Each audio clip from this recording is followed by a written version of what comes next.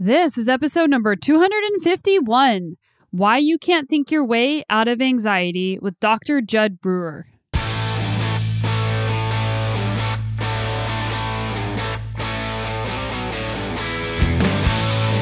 Welcome to the Sonia Looney Show. This is a podcast about how to live a high-performance life, spanning the categories of mindset, plant-based nutrition, and inspiring stories to help you be better every day. You do it better if you relax your mind. The more we worry, like, am I going to make it up to the top? Or if it's a race, like, am I going to bonk or whatever? The more we worry, the more likely we are to actually fail because we're using all that energy up in our head as compared to putting it into our legs. The idea is really to see what the grit is for. Grit helps us get up a hill, but it certainly doesn't help us through a technical section. It's really recognizing that willpower isn't a way to change habits. And striving to be better every day is behavior.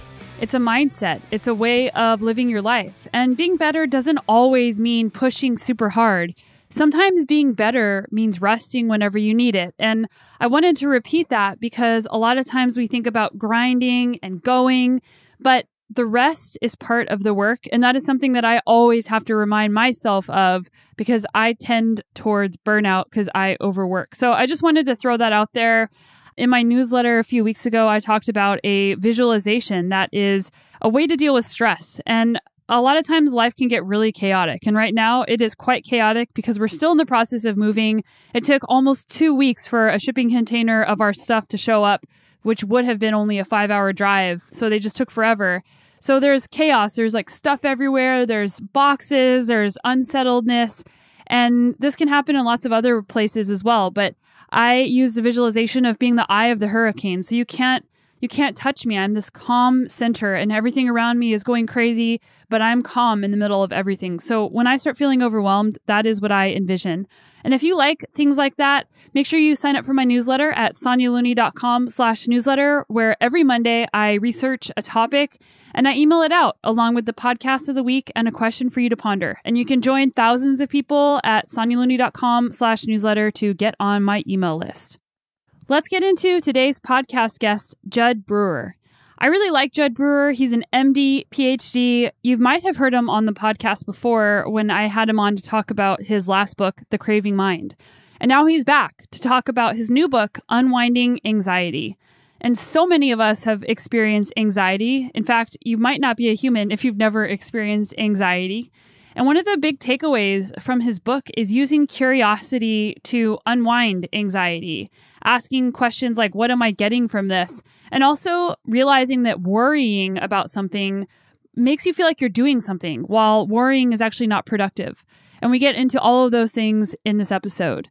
But Dr. Judd Brewer's specialty is about creating good habits and breaking bad ones. He has over 20 years of experience with mindfulness training and a career in scientific research.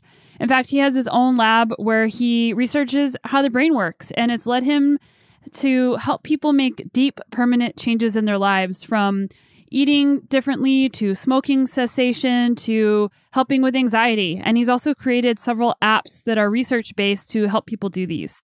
Earlier this year, Dr. Judd released a new book called Unwinding Anxiety. New science shows how to break the cycles of worry and fear to heal your mind. The foundation is using kindness and curiosity, and I highly recommend you pick up this book. And after you listen to this podcast, you'll also have some key takeaways. Some of the key takeaways you will walk away with are how anybody can learn how their mind works and how to actually get started with it, how to look at anxiety as a habit loop and what habit loop actually is, how willpower isn't the way to change habits and why willpower fails, and also focusing on what's happening right now instead of why it's happening right now, which often happens with anxiety. Curiosity is also something that comes up all the time in Dr. Judd's books and research. And just asking, what am I getting from this? That is such a powerful question, and you'll hear some examples of that in a few minutes. We also are starting to include transcripts in the show notes of some of these podcasts. So if you want to go back or you just want to do a quick skim of the podcast, you can go to sonialooney.com/podcasts, where you will see all of the show notes for the different guests. If you love training your mind, don't forget to check out the Moxie and Grit Mindset Academy. That is my own personal e-course with over 22 modules to help build confidence, help you set better goals, and help improve your self-talk. All of the learnings in this course are backed by psychology research, and I loved putting it together for you. Go to sonyalooney.com and look for Mindset Academy in the menu and check it out.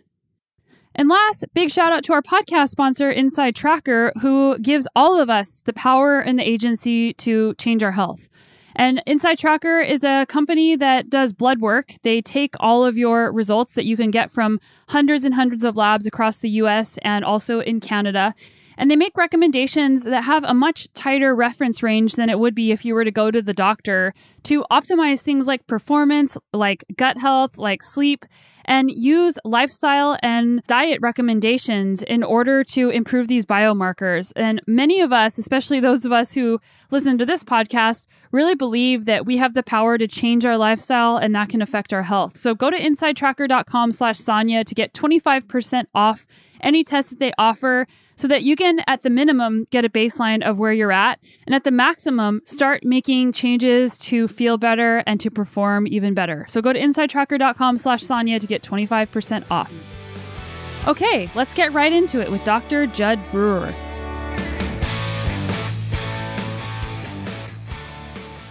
All right, Dr. Judd, the mountain biker, is back. Thanks for having me. It's great to be back. Mountain biker, MD, PhD. Man, I wanted to ask you about your relationship with achievement because there aren't many MD, PhDs out there. No. I'll just say this wasn't what I expected. I never even thought I'd go to graduate school, and here I am. I love learning. I think that's what it all comes down to. Yeah, love of learning is definitely a good strength to have. For sure. So let's dive into your new book. If people are familiar with our last podcast, we talked about the craving mind, and we talked a lot about addictions to many different things. And this book, Unwinding Anxiety, is all about anxiety. So what prompted you to write this book, and can you define anxiety for us? Yeah. Well, so I'll start with the definition, and then I'll talk about what prompted me to write this, so there's a definition that I like that's basically this feeling of nervousness or worry or unease about an imminent event or something with an uncertain outcome. You can basically distill that down to, fear of the unknown. And we can talk about why that's, why we get freaked out and why we worry, and how that's kind of hijacking some of our old evolutionary machinery. But what got me into writing this book was actually my own anxiety around helping my patients with anxiety. So I certainly write in the book about how I've had my own panic attacks and whatnot, and how I use, mindfulness practices to work with them. But it's really interesting. In medical school, I learned to prescribe medications, and in residency, I learned the same thing basically.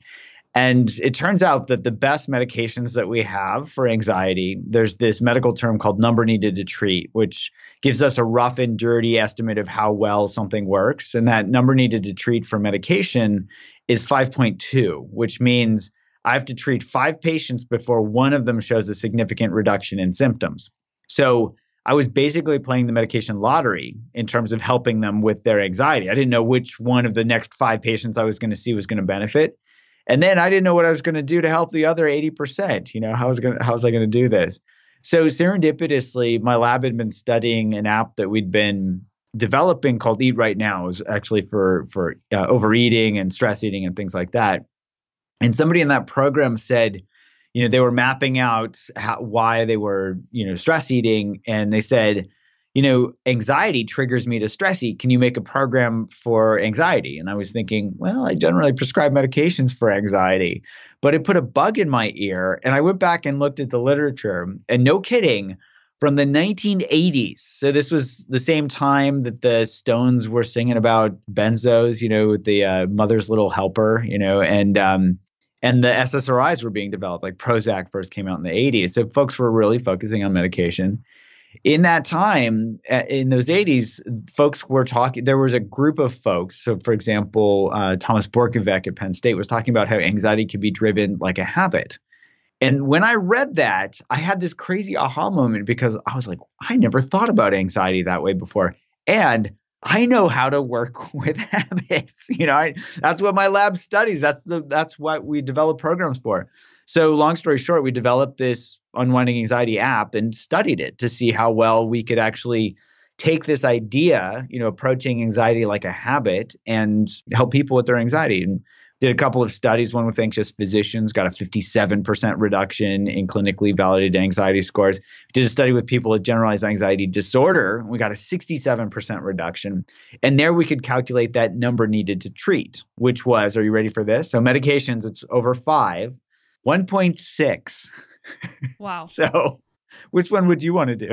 Which one would you want to use? Yeah, exactly. So yeah, that's what got me into it. It was not being able to help my patients. And I have to say, it's been tremendously gratifying to kind of study the mechanism, even develop programs. And the reason I wrote the book was to try to put this in the hands of anybody. Anybody can learn how their mind works and start to work with it. Yeah, and I think that especially lately, there used to be a stigma around having anxiety or going and seeking out help or even doing any type of mindfulness-based practice. And I think that has gotten way more mainstream and way more accepted.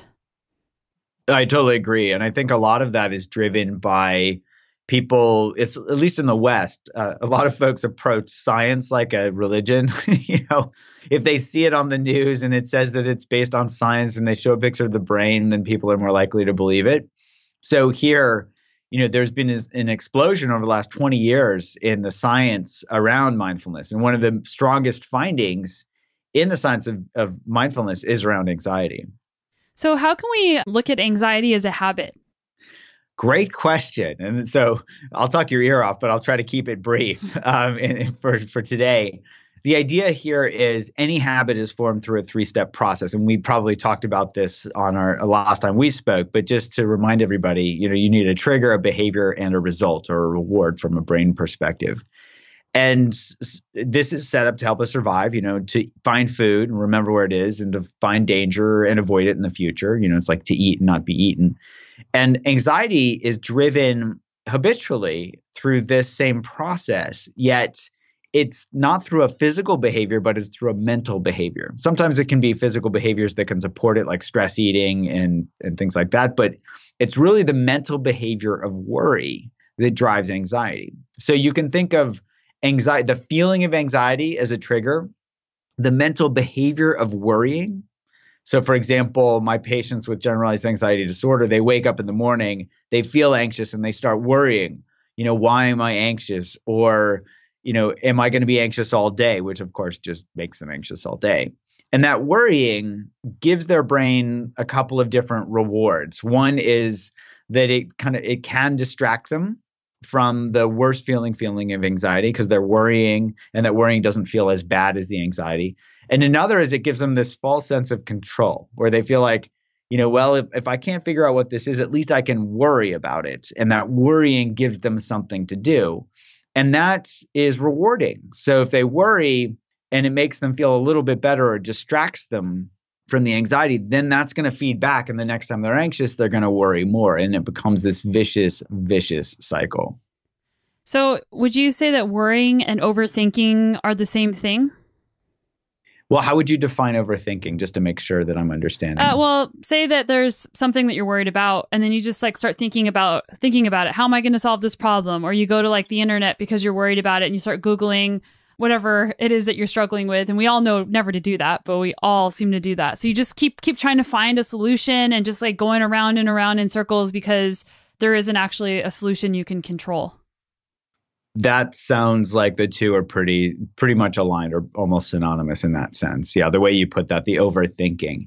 And I think one way and I asked the question because our brains learn things and learn to survive through planning for the future.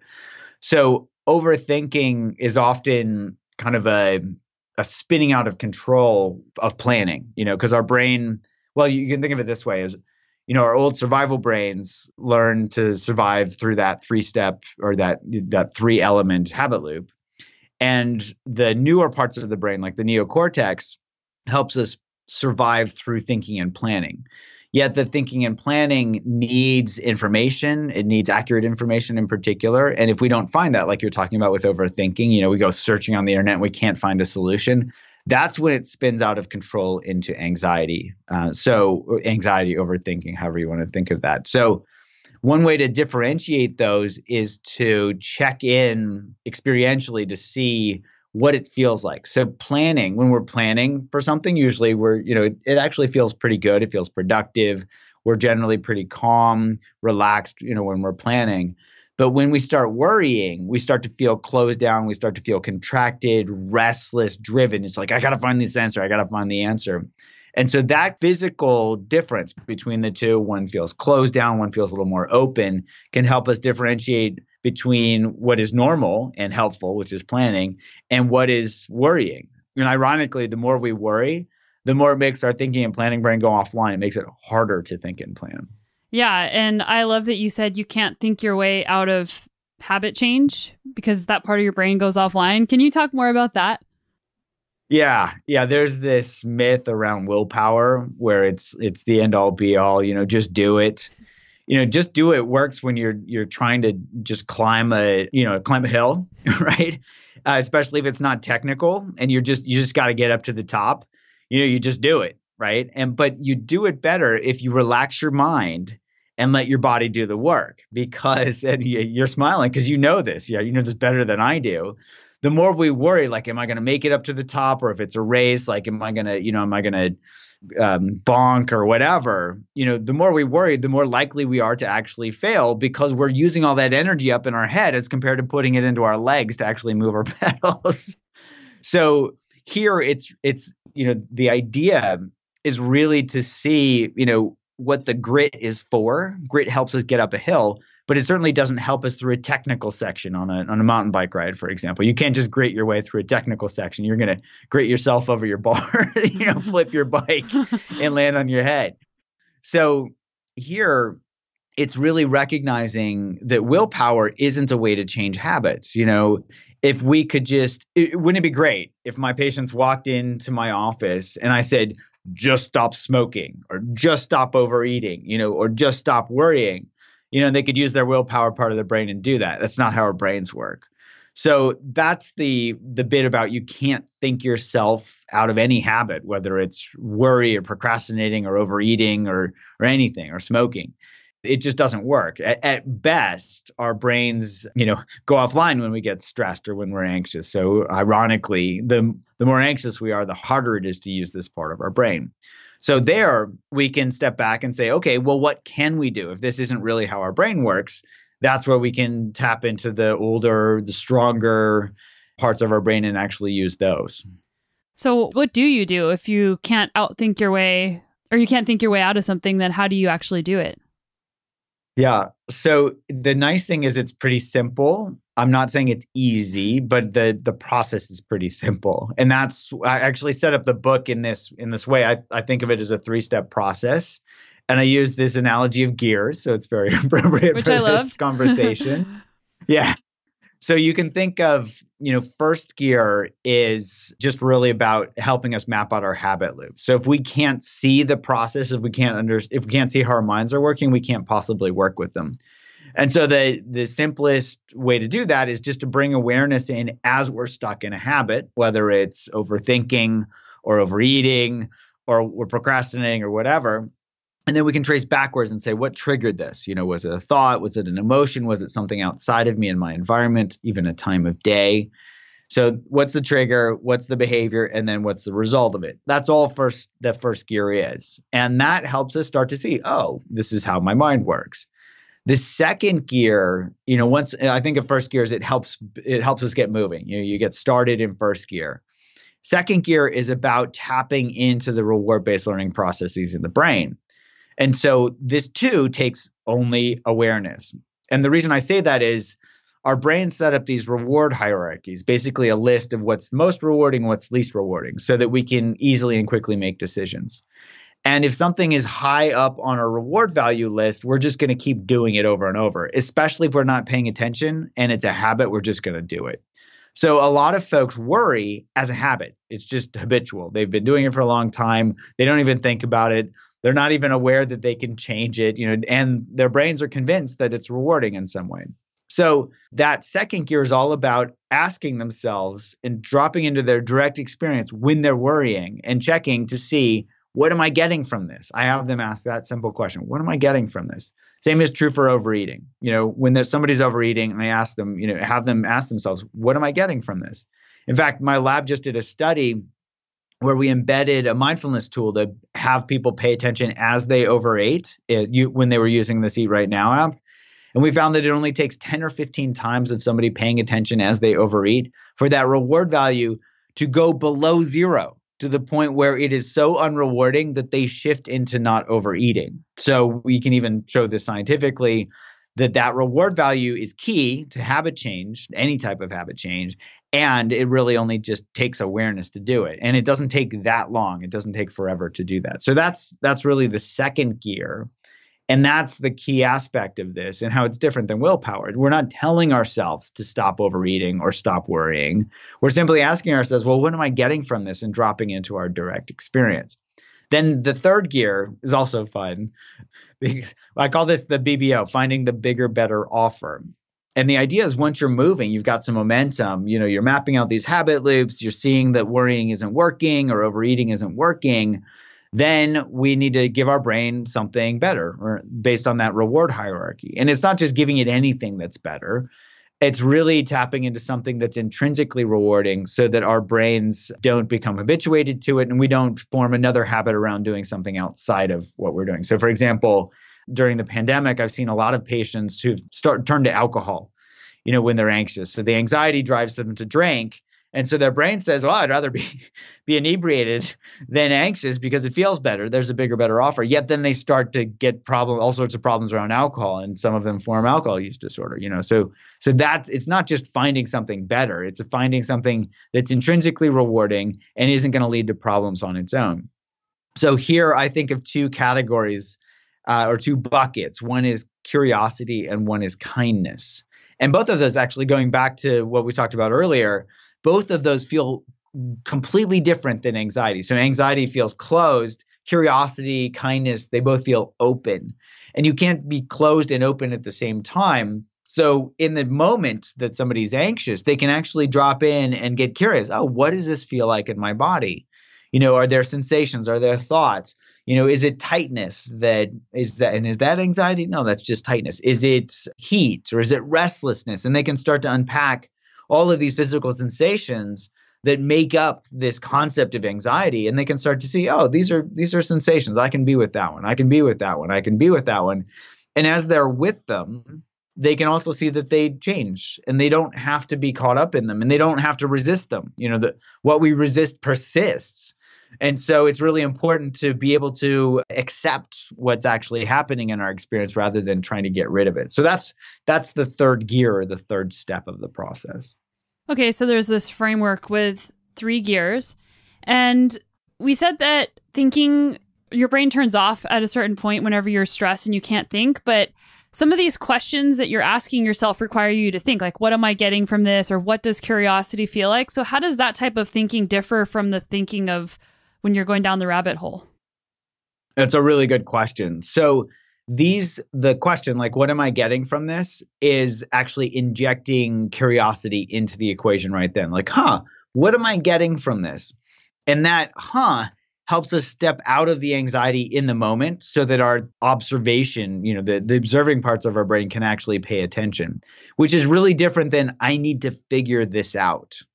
Does that make sense? Yeah, for sure. And I think you talked about this in your book. It's like the why chapter of anxiety, and the woman. Can you talk about the why versus the what question? Because I think that's an important point. I'd be happy to. And I wrote this whole chapter on this because I'd been seeing this over and over and over. And I actually had a patient who came in she'd come in and she'd say, well, why am I anxious? And she would spend all the time just trying to figure out why that was. And so we explored, like, what are you getting from going down that why rabbit hole? Well, she was just getting more anxious because not only was she not alleviating her anxiety, but she couldn't figure out what it was that was causing her anxiety. So often there's this myth that we have to go back and figure out, what was it in my childhood or whatever, that led me to being anxious. Whatever it was that happened in the past, we can't change that. So the idea is what drives a behavior now, especially if it's a habit, is what's reinforcing right now. So we can focus on what's happening right now, and we don't actually have to worry about what happened in the past. And I say this as a card-carrying psychiatrist, this might sound like sacrilege, but that's not how our brains work. Our brains work based on reward-based learning, and if something's still rewarding now, we've got to tap into the reward, how rewarding it is right now. So that's why I talk about the what as compared to the why. So instead of saying, why is this happening? Can I figure this out? We focus on what's happening right now. What am I doing? And what am I getting from that? That's that second gear process. Does that make sense? It does. And I have a follow-up question to just looking inside your body and seeing how something is sitting with you. I'm actually been graduating a health coaching program at Vanderbilt right now. And part of the practice, it's through the National Board Certification Program. And the first part of the practice is leading a mindful moment for the client. And one of my clients was doing this mindful moment, and she had to stop because looking into her body and seeing how she felt actually caused anxiety. So how does that show up whenever somebody is trying to defang their anxiety, but then looking inward about how they feel makes them feel more anxious? Yeah, I think that's a really important question. So it's not just about looking at what anxiety is. It's really about injecting that curiosity. So if we bring an attitude of curiosity and especially somebody's guiding us into a mindful moment, for example, what I do, and we even do this in our Unwinding Anxiety app, is I have people like identify where they feel anxiety in their body. And then I ask them to say, okay, check in with yourself to see, is it more on the right side or the left side of your body? Okay. And what that does is it injects some curiosity, like, well, I don't know. Is it on the right side or the left side? And that curiosity helps them start to explore this as physical sensations, as mental phenomena, rather than, it's kind of like, oh, here's anxiety, I'm going to rub your face in it. Not that folks are trying to do that. But I think if somebody just says, oh, I'm going to guide a mindful moment. Oh, I'm going to, I'm here. Well, oh, you have anxiety? Well, look at your anxiety, and then somebody says, oh, yeah, I'm looking at it and it feels really, really bad. So the idea is to guide them in a way that's skillful. And that's also why I start with, the first step and the second step, or the first gear and the second gear, which is like map out your habit loops, see how anxiety is driven. Because if they're just kind of shoved into the dark room of anxiety and then somebody closes the door behind them, that can be even more scary. Well, the idea is to open the door, flip on the light, and help them see, oh, here's how anxiety gets driven. Oh, here, it's built of, thoughts and emotions and sensations. Oh, are you ready? We're going to guide you into this. And the idea is to guide them in, have curiosity kind of take them by the hand. And then it's much less scary. And they're also not triggering more reactivity, which is key. Because if somebody's anxious and they pay attention, the last thing they want to do is do that again. So curiosity is basically the light switch. Absolutely. Yeah. Curiosity. And then also seeing the processes, right? I'll give you an example of how important first gear is. So I had a patient who came in, I write about him in the book, so this might sound familiar to you, but a patient who came in and was referred for anxiety. And when I took his history, he described how, he'd drive on the highway, there was the trigger, he would start to get these panic attacks on the highway, so he stopped driving on the highway. So that became his new avoidant behavior. And then the result was that, he wouldn't have those panic attacks. So we spent 30 seconds. I pulled out a piece of paper and I wrote trigger behavior results on the paper. And I said, okay, let me see if I got this straight. Trigger is these thoughts, the behaviors that you avoid driving. And then the result is that you feel a little bit better, or you can avoid those panic attacks. And his eyes just lit up as though he'd never, and I think he'd never seen that process before, just mapped out. And so just mapping it out gives people much more power. And it makes this, it's like that dark room. It's scary until you flip on the light switch and then you realize, oh, it's just stuff in the room. It's a noisemaker as compared to a monster or whatever our brain makes it out to be. Why is it more powerful to write it out or talk it out instead of just do it in your head? That's a good question. And some folks can do it in their head just fine, where they can map this out.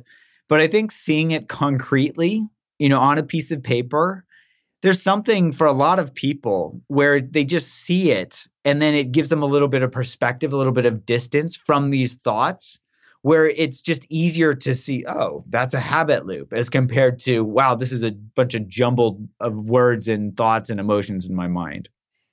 And I have a question about, you're talking about alcohol disorders or overeating. And a lot of times when people use food or alcohol, they're trying to soothe themselves because of the neurochemicals. Like, is it dopamine that's doing that? So if they like have their sip of wine or whatever and they start feeling better and then they ask, what am I getting out of this? In that moment, what if they actually are getting something out of it, but then they regret it later? Like, how do you work with that overlap? Yeah, it's another great question. So here with alcohol, for example, it's not just, there are a bunch of things happening. So they're going to get these dopamine hits, but they're also going to get other types of, feelings that feel good that probably aren't dopamine. Dopamine is this is really hyped up in modern, let's say in the popular literature, as like the feel good chemical. It does not feel good. Dopamine's just there to help us learn. And it also is there to help drive us to do things. So when we have an urge to drink alcohol, there's this restless, itchy urge that says, go do something, often described as a craving. Well, that's dopamine firing saying, go do that thing. Doesn't feel good. So there are probably other things that get, opioid or endogenous opioids and things like that get released in the brain when people drink alcohol, just as an example. And so here, people have to look at all of the results. So sometimes I'll have folks just kind of list, okay, what do you get from drinking alcohol? Well, it tastes good, it feels good, whatever. And then what else do you get? Well, they feel guilty. The anxiety comes back later. I've had patients who, when they wake up the next morning after, having had a bunch of alcohol to avoid anxiety, it actually triggers more anxiety in the morning.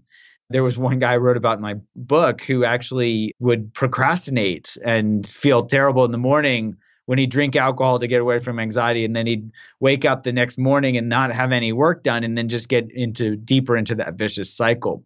So the key is to look at all the results, not just in the moment. And when somebody's, inebriated, then it's really hard to do this stuff. So if it's alcohol or it's some other intoxicant, I have folks really look back on it and was like, well, what did you get from that when they've sobered up a bit? And then they can look at all the pros and cons. And then that helps them the next time they do it to drop in sooner before the morning after feeling bad about what happened. Yeah, absolutely. So they can drop in before and they can, and I have them do this where they reflect back on the last time they had a drink. It's like, well, what did I get from this last time? And there's this great saying from, I think this was, I don't know if it's originally from AA, but I learned it from one of my patients who'd been in Alcoholics Anonymous, this term called play the tape forward, where they imagine, okay, if I have one drink, then what? Well, then I'm going to have another drink. Then what? Then I have a third drink. Then what? Then I can't control myself. Then what? Then I get in a fight or I get have problems.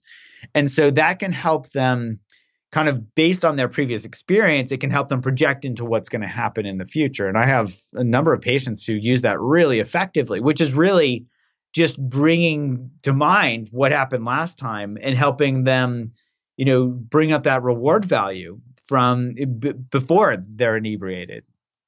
Okay. So yeah, it helps you create that space. And you mentioned this earlier too, like being able to almost dissociate yourself. Well, kind of like in meditation when you're seeing like your thoughts as the clouds in the sky, but you are the sky and it dissociates you from the thoughts. Is that how it works? Yeah, absolutely. Yeah. Can we go through a couple different habit loops that I wrote down? Sure, I'd be happy to. Okay, so the first one, and I think you'll appreciate this, just with social media and just everything out there, like our brains are always comparing. It's like part of being human, but people compare themselves to these standards that are not even real. So how can we go through the habit loop of somebody going through social media and comparing themselves and then feeling bad about themselves? I'm glad you bring this up because I think this is really problematic in modern day. And it's, social media seems like, well, we've got to be on Twitter or whatever so we can keep abreast of what's happening. And we've got to be on social media for this or that reason.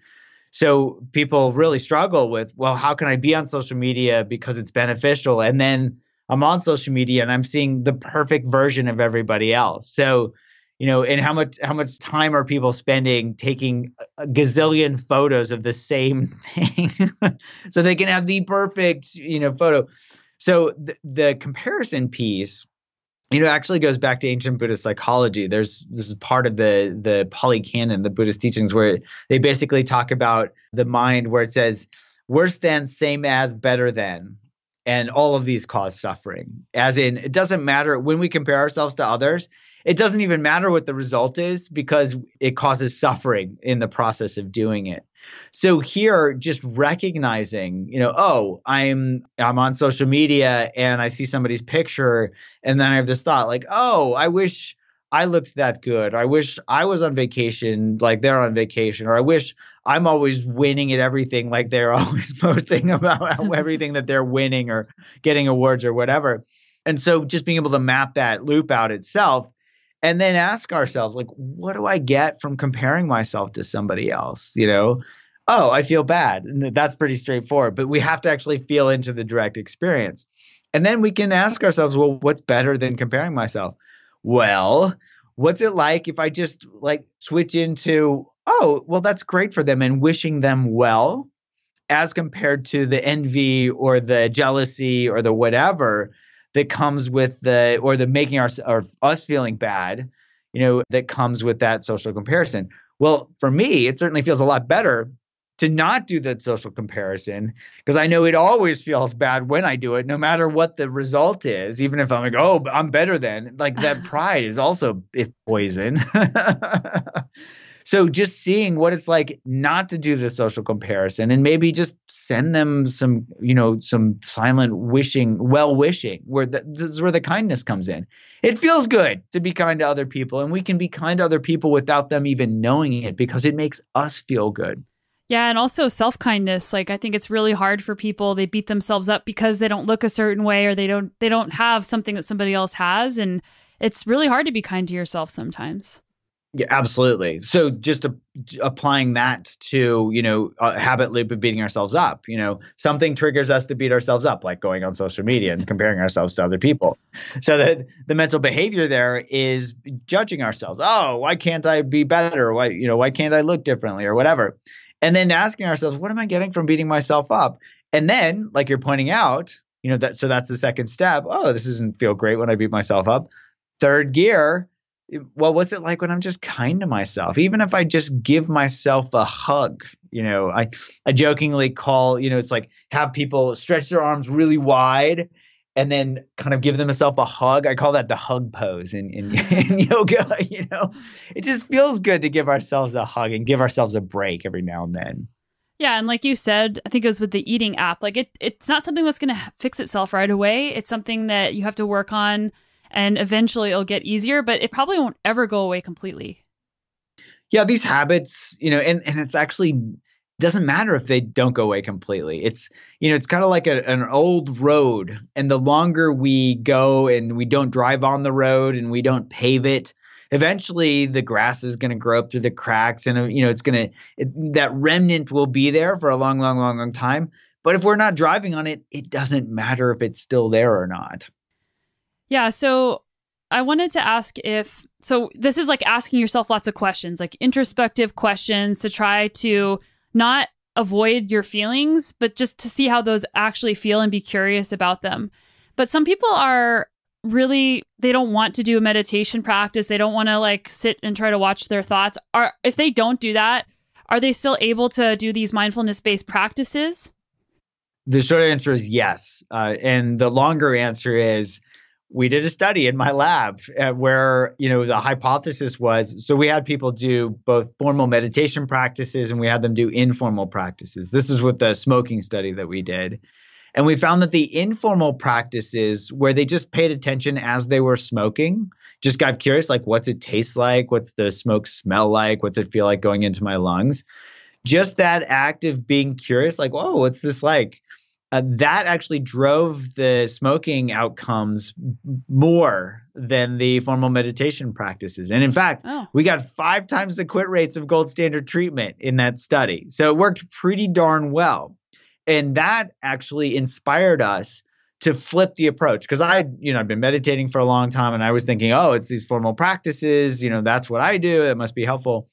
But those data, they didn't lie at all. And so we actually use that as the basis for the development of these app-based mindfulness training programs. And we lead with the informal stuff, because somebody's overeating, they can't say, well, I don't have time to pay attention because they're overeating, right? They can just pay attention as they eat. Or if somebody's smoking a cigarette, they can just pay attention as they smoke a cigarette. Or if somebody's worrying, they can just bring a little curiosity in as they're worrying. It's much more accessible that way. And, we get really good results when we focus on even, having the foundation be these short practices. So I think of it as short moments many times. That's how you form a habit. So you might as well form the habit of being curious. Short moments many times throughout the day.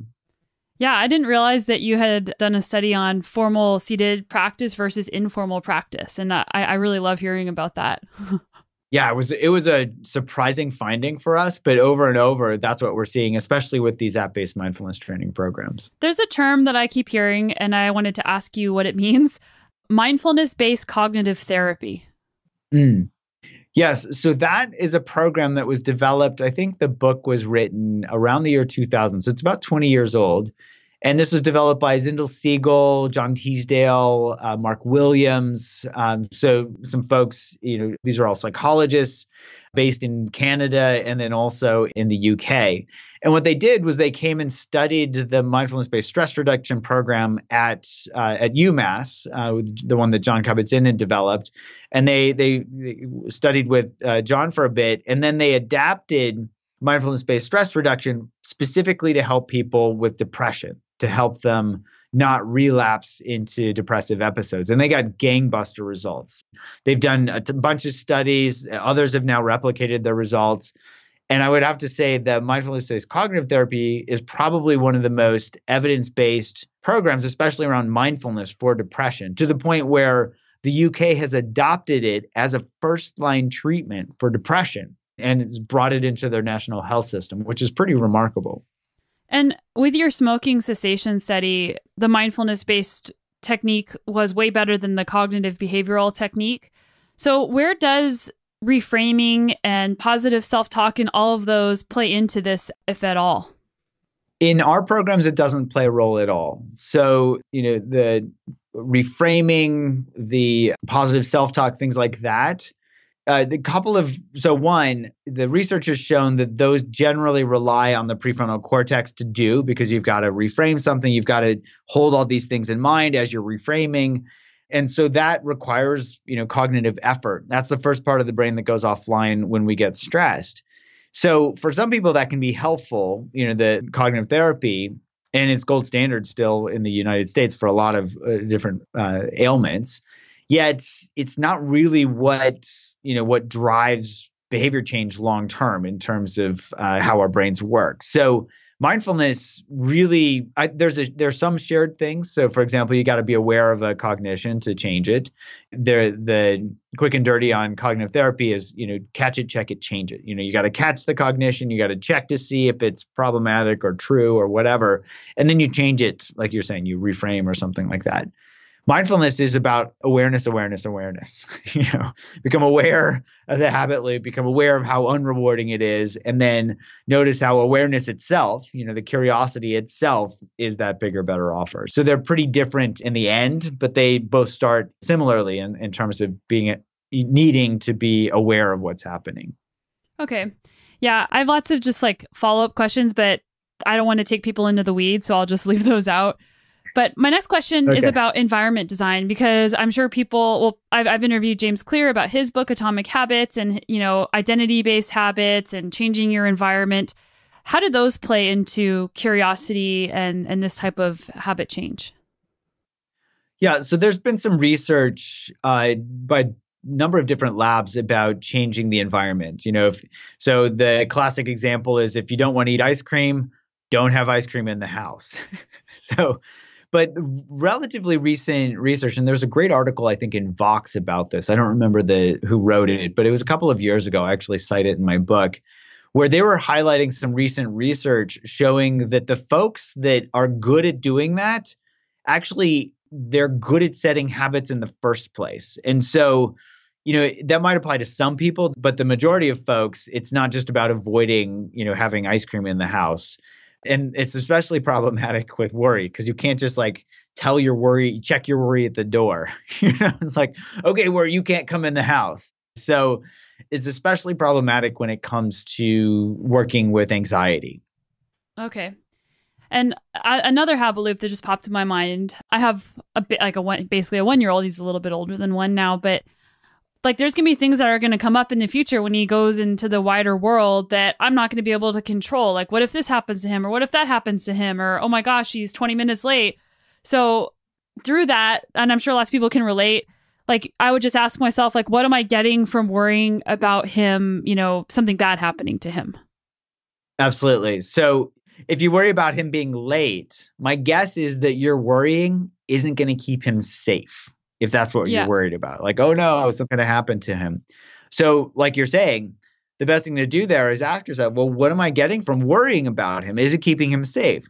No. Is it making me more anxious? Yes.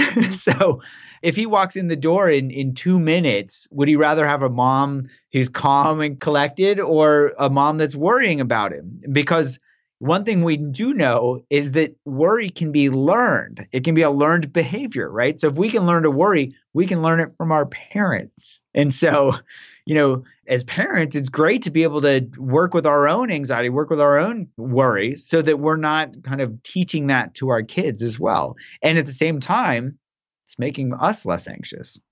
I'm kind of jumping around here, but I want to go back to talking about anxiety and then stress as its cousin. And Kelly McGonigal's book, The Upside of Stress, I think she talks about anxiety reappraisal, where you, instead of saying I'm anxious or I'm nervous or I'm stressed, you actually say, no, I'm excited, because physiologically, like some of the things are the same. How does that work, or should we be using this other approach? Yeah, it's a good question. I don't know the research behind it. I mean, theoretically, it makes sense. And there's a feeling of restlessness and of energized feeling that is shared between you. If you're on a roller coaster, you could be on a roller coaster and it could be woo, or it could be same roller coaster. So it's what our mind is doing with that. So in theory, it makes sense. I don't know any research that shows that is tremendously helpful. Mm-hmm. If it were, it would become the gold standard and everybody would do it. So I'm sure folks can try it out and see if it works for them. The other thing that I would say here is, if we can learn, so if we're anxious and that we're revved up, that's actually wasted energy that she's saying, okay, there's a fire. Just see if you can now throw a pot on it and heat something because there's a fire there. Ideally, we wouldn't have that fire in the first place, so we're not wasting energy. So what I'd love for folks to do is be able to learn how anxiety works and how to work with it, so they're not building that fire in the first place. And if they're not building the fire in the first place, they don't have to try to reframe it and then see if that works for them or not. Does that make sense? Yeah. And another thing I've been thinking about is, like, people have to ask themselves questions. What am I getting out of this? Or what is this worrying doing for me? And you brought up that worrying in the example of kids is, I'm worried because I'm trying to keep them safe with my worry. But that requires a deeper level of awareness to be able to label that in a certain way. So how can you work on getting from the point of like, okay, I know I'm worrying. What does this worrying do for me? But then getting to the next step down the road of like, oh, I'm worrying because I'm trying to keep them safe. Like that part. Yeah. So that's where the mapping is very helpful. So if somebody's worrying in that moment, they'd be like, why am I worrying? Oh, I want to keep my kid safe. That's generally pretty straightforward for somebody to do. And then as they go forward into second gear, they can ask themselves, what am I getting from this? And just feel into their body. So it's not really, there's not a lot of analysis. There's not a lot of stuff that they have to do. It's really just saying, okay, what's happening right now, basically? Oh, I'm worried about my kid. Okay, there's the trigger. There's the behavior. And what's it feel like when I worry? Oh, I feel more anxious. So it actually keeps things more at the observational level as compared to the analytic level. The analytic level, I agree with you, is challenging to do. The idea with this stuff is really to keep it observational. Again, it's about awareness. And this is for folks to try. This is why we did the studies, to see, does this stuff actually work? And in fact, in one of the studies, the study we did with generalized anxiety disorder, the one where we got, it's 67% reduction in these symptoms. These are folks that are constantly spinning out and worry all the time. What we found was when we did the mediation analysis, which is just, mathematically trying to dissect the elements of what's making their behavior change. So if we're giving the mindfulness training and at the end we're seeing that their anxiety goes down, well, what's in the middle that's actually causing that change? We find two things. One is that folks can learn to become less emotionally reactive. Okay, so that's what mindfulness trains people do, is to see the thoughts as thoughts, see the emotions as emotions, see the body sensations as body sensations. And that increase in emotional non-reactivity directly affects or directly mediates a reduction in worry. And that reduction in worry mediates a reduction in anxiety. So here we can see just bringing awareness in, mindfulness is about bringing a kind, curious awareness to what's happening, helps people be less emotionally reactive. That reduces worry, which then reduces anxiety. You use the words kindness and curiosity for your two buckets for the BBO. Did you have to think about what words you were going to use? Because there's a lot of different synonyms for curiosity and kindness. That's a great question. The curiosity one, that's the only word that ever came to mind for me. And maybe I just my vocabulary may not be big enough to know other synonyms for curiosity, but it seems to be something that's, when I say curiosity, people don't say, oh, can you define, what do you mean by curiosity? Although I learned, this was part of my exploration, I learned that there are two different types of curiosity. I wrote a whole chapter on that in my book because it is important to figure out and to know that there are two types, which I didn't know. So, one's called deprivation curiosity, which is basically if we don't know the answer to something, we have this urge, this restlessness, this itch that says, go look it up. The type of curiosity that you and I are talking about is the other category, which is called interest curiosity, which is kind of just the joy of discovery. I think of the difference between these. One is the destination. Once you get there, once you get that information, you're done. And the other is just the journey. It's like, what's this anxiety feel like? That type of thing. So I didn't have a synonym for curiosity that came to mind. It just seemed like the right word to use. As far as kindness goes, there are a lot of like self-compassion, things like that. I like simple terms. And that seemed like the simplest term to me that could really capture the category of what we're trying to convey. But now I'm curious. I don't know if there were other synonyms that come to mind for you that you would use for those. I didn't really think about those categories specifically, but there's lots of things that I try to write about or describe, and I just try to think about the words that I'm using and what words are going to not drive people away. Like somebody might hear self-compassion and be like, oh, gross. They might not want to hear about that. So different words that you can use so that people can really understand. And those two words I thought were really they're just really good choices because you can't really argue with either one of those. Well, thank you. And now that you mentioned that, these did go through a vetting process of probably multiple years that I never did consciously, where, I try out a bunch of different words in my clinic with my clinic patients. And over time, there would be the selection process where the ones that didn't land well, they would get booted, and the ones that kept coming back and people could understand and get would stay. And then we did a bunch of pilot testing with our apps, with folks trying out, early versions of them and giving us feedback to say, oh, this is accessible, this isn't. So yeah, the kindness and curiosity really were the ones that kind of had this, Darwinian selection process and had an advantage over the others just through me, teaching and doing research and then trying these things out with my clinic patients as well. Well, thanks so much for coming on the show. It's always a pleasure to get to talk to you. And I always think about your work and I really admire everything that you do. Well, thank you. It's been a pleasure talking to you. And where can people find you for all of these amazing books and things you're doing? The easiest place to find me is my website, which is drjudd.com, drjud.com. I'm also on Twitter at Judd Brewer, JUDBREWER. I'm on Instagram at Dr.JUD on Instagram. And I've got a YouTube channel where I've put some videos out with some resources as well. Those were great during the early pandemic. I was watching those. Oh, great. All right. Well, thank you. I hope you guys enjoyed that episode. Make sure to go to drjudd.com to get everything about habit change. This guy is doing such incredible work, and it's something to revisit frequently.